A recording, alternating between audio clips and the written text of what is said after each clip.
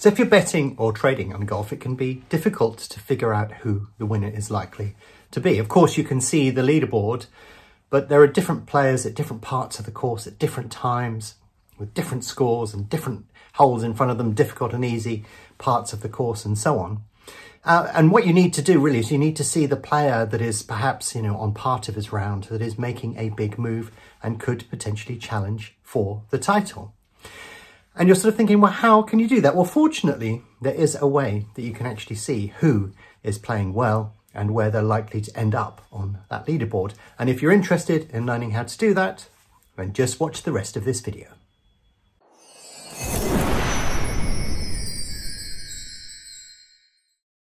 So like a lot of sports, golf is very stats heavy now. You can get information about pretty much anything. In the old days, you just used to get the score and how windy it was and what the weather was like, and that was about it. You wouldn't get any other data. But now, as soon as the player steps up to that tee box and is ready to strike the ball, a whole load of information is being transmitted constantly about everything to do with that player's shot. Probably the most obvious way in which you can see this is when you see the tracers when they hit a drive off the tee. And the tracer will actually show you where the ball is going and where it's roughly going to land and stuff like that. But hidden behind that very simplistic graphic is absolutely tons of data.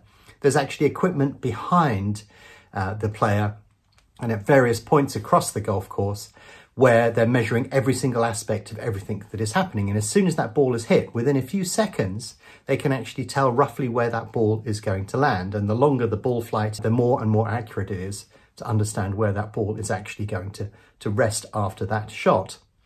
But also, as the players are actually walking up towards their ball, you actually have people tracking them to mark various aspects about where the ball is on the course.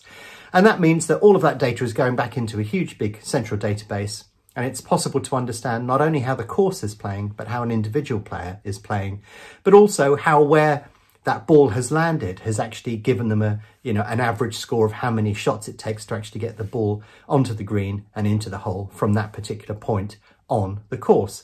And that data and that information is key to what I'm about to explain to you. So the earliest attempt that I had to do something clever when betting or trading on golf was to actually understand the course.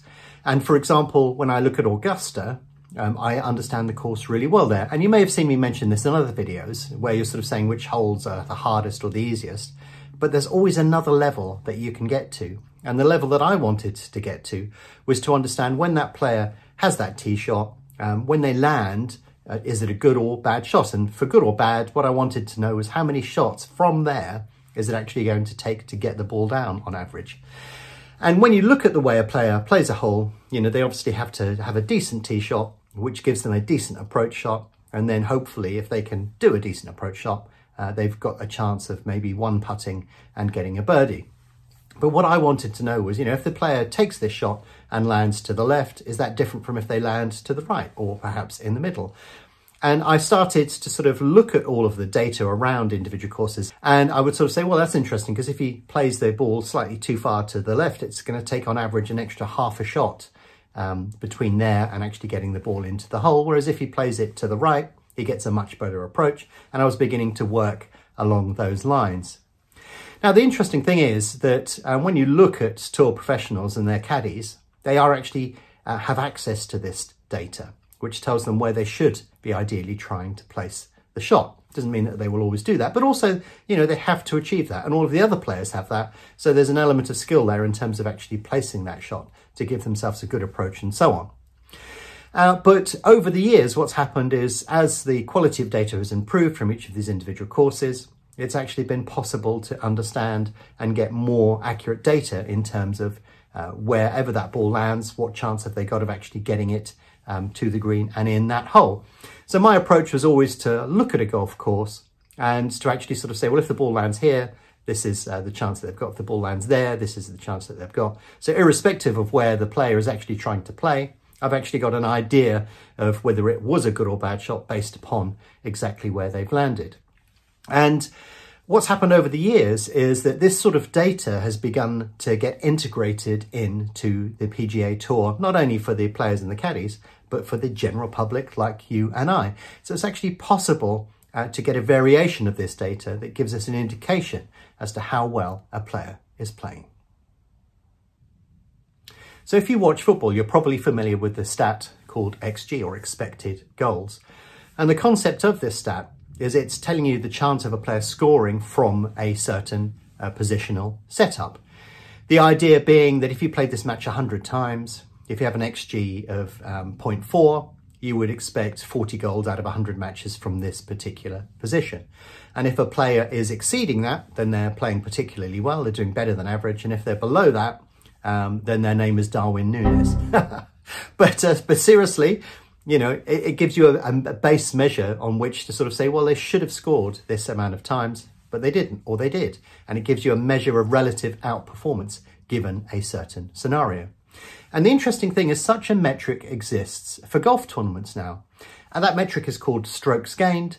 And if you look on the PGA Tour site, you can actually pick up on some of that information. So let's nip on over to the site and I'll just show you exactly how this metric is represented. So if you have a look at the PGA Tour site, you can see the leaderboard for the latest tournaments and so on. But if you go to the stats section, you'll see it's got what you would sort of typically expect, scoring averages. Scotty Scheffler at the moment is scoring much better than anybody else, so he will be favourite. Rory McIlroy will be second favourite. But the things that we're interested in are strokes gained. So if you go to the strokes gains area, you can also see there that Scotty Scheffler is doing pretty well, which is why he tends to get installed as favourite. But remember, what we're interested in is what happens during the tournament, and during the tournament you will get the strokes gained statistics from each of the players on that particular tournament, not just in general. This is just showing you why Scotty Scheffler is the favourite at the moment. But you can also click on individual players as well, and that will actually give you specific details on those players and how they're performing overall. But during the tournament, it will also show you how many strokes have been gained by each player for each different element of the game. So you generally get strokes off the tee, then you get the approach, and then in and around the green, and then obviously the putting, which then adds up to a particular total. But this data will be available for you during a tournament. So the important thing about strokes gained is it's giving you information on how the player is playing relative to the field, because obviously you can't compare one tournament with one 5 years ago or last week, because all the courses and the weather conditions are going to be a little bit different.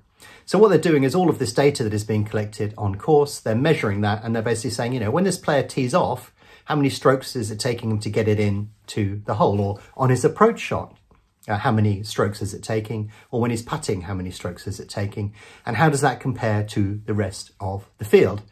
And the advantage that you get with this statistic is that it actually allows you to understand a player's performance irrespective of what the leaderboard says. So you may have a player mid-division that is actually playing pretty well, but his score isn't being reflected in the leaderboard, but it probably will by the end of the day. So it's great for picking up on players that are at bigger prices who are likely to shorten as they begin to creep up that list towards the top of the leaderboard, at least into players who are contending for the lead. And when you see a player that is consistently getting strokes or gaining strokes over the course of that particular tournament, it may take a little while for the market to begin to realise that this player is coming into contention. It gives you a good measure of who's actually playing well, even if they're not near or at the top of the leaderboard. So of course the question is, how would you use strokes gained during a tournament? And this is what I've been working on for quite a few years now, to try and understand the context of what this data means and how specifically you would use it when you're actually watching golf and you want to bet or trade on it. If a player is gaining a stroke per round, then that will be significant. That will lift their place sort of 10 or more places up the leaderboard, and therefore you can see that that is significant. So a player who's consistently gaining strokes will end up there one way or another. If we're talking about a player that's gaining 2 strokes per round, then that gives them a decent chance of ending up in the top 10. You're probably looking somewhere between a 10 and 15% chance of finishing inside the top 10. And if they're gaining 3 strokes or more, then about 50% of the time, if they're gaining 3 strokes or more per round, that will actually win them the whole thing outright. So just those little gains can add up to quite a bit over the course of 4 rounds. So if you look at these statistics, that actually gives you an indication as to players that are going to be in contention at some point or another, or get a top 10 finish or something similar to that. Now, the interesting thing is you can use it the other way around as well. So say that you've got a leader that is out in front by a few strokes. Perhaps they've just had a few lucky shots. Perhaps they've been very lucky on the green, got a couple of really long putts that perhaps they shouldn't have. And, you know, maybe they've got away with a few things there. That lead is generally unsustainable. So they will begin to fall away as the tournament progresses. So you can use it the other way around as well. If you see somebody that's in the lead, but they're not gaining strokes from tee to green, then necessarily you could start to see their performance fade away and them slipping down the leaderboard. But also, you know, say you've got a player that is not on the top part of the leaderboard, but they're actually gaining strokes. It could mean that they just, you know, they've just been really unlucky with the putter. Maybe things just haven't quite gone their way, or they haven't quite read the greens correctly. But this would put them in a sort of a sleeper category, a potential challenger. Whereas if they've got a cold putter and then they begin to feel the greens a little bit more, you could see their score improve dramatically, and then they'll surge into the leaderboard if just a few of those putts actually go in. So yeah, it's important to get the context of how you would use strokes gained, but that's typically the sort of way that I will do that. If you're interested in a little bit more detail, because I don't want to blind you with stats, I've actually written these up on a blog post. So have a read of that and you'll actually get a little bit of that detail and you'll be able to see it in black and white. But yeah, that's typically how you would use strokes gained. So this is the leaderboard in the first round of the Open at the moment. And we can see Phil Mickelson is up there along with a couple of other people that you'd recognise and some that perhaps you wouldn't. But we're more interested in how did he get there and how is that going to influence his play going forward, which I will talk about in a second. Now, I saw him a little bit earlier chip in from a bunker, and that is obviously one of the reasons that he's up here. But the interesting thing is when we click on his name, what it will do is it will display where he is on the course, the shot that he's just made, where he is and how far he has to the pin, which is brilliant information. Now, if we click on strokes gained, this will tell us how he achieved his score. And you can see if we look at the strokes gained on approach and off the tee, not particularly great, a bit average or below, but you can see that that chip in has flattered around the green and the putting. And this is much more variable and less important in the overall scheme of things. It's more important or more consistent, more predictive of a score if you get a good approach and off the tee strokes gained. Less important or more variable if you're achieving that with putting and around the green. A little bit more fluky, shall we say, in your game if you do that. So yeah, I would go against Mickelson at this point. So when I'm looking at betting and trading in golf, I'm looking at players' current form, I'm looking at the course, their tee times, the weather, all of these sort of things as well. But what strokes gained has done for me is it allows me to look a lot deeper underneath the sort of superficial scores that you see on the leaderboard. It tells you how well somebody is actually playing and whether they're likely to come into contention or whether the person at the top of the leaderboard has just been a little bit lucky and therefore they become an instant lay. If you can see that they're not really gaining that many strokes and perhaps all of the gains that they're making have been on the green, then, you know, you'd be a little suspicious as to whether they can continue that over the course of 4 rounds or however many rounds are left. So yeah, strokes gained are a really important thing for me to look at now. And when I look at that leaderboard, I'm not looking at it from the perspective of who has the lowest score. I'm looking at it from the perspective of, do they deserve that score? And are there players just underneath that are coming into contention? And you can easily spot that if you keep an eye on strokes gained.